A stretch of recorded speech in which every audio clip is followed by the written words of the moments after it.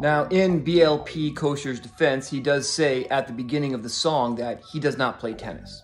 But I think there's a lot of insight to watching beginners play tennis and just seeing how counterintuitive of a sport it is. Let's take a look. Number one, look at how he chokes up on his racket. This is actually very common among beginners. Basically, we like to do things with the palm of our hand, and the closer we can get to what we're doing to the palm of our hand, the better we feel. It's why you're always too close to the ball. You just feel better. You feel like you have more control. Don't do that.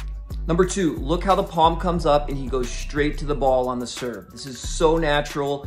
You can laugh at it, but I guarantee there's an 85 to 90% chance that you have some version of turning the palm up. It's just what the brain wants to do. And look at Baby Tron, scooping the racket face to get the ball over the net. Every beginner wants to do that. And even you, if you haven't got comfortable lifting the ball through friction and grabbing and pulling it up, you could even have some form of scoop or angular change through the